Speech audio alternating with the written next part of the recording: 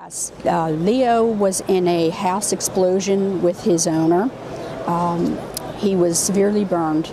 He had the paws, the tips of his ears, and some on his body. We used laser to help the healing process and to alleviate any discomfort he was in.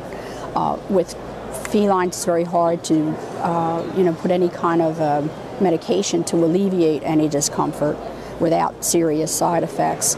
So the laser came in and it was like a godsend to this cat. He absolutely loved it.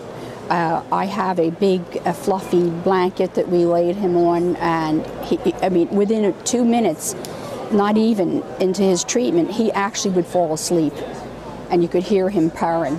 And at one point around the third treatment, he started his little kneading, his little patty paw kneading, and which was significant for us because his paws were burnt. We did one treatment, he seemed fine, and we did one early the next following morning after we had gotten him.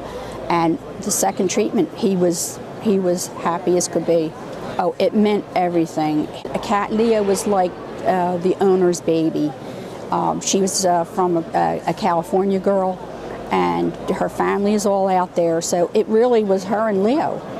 So at one point of her recovery, we had gotten in the beginning that she didn't even care what happened to her if she found out that Leo had passed. That he's doing fabulous. We just heard we got a beautiful card from his owner.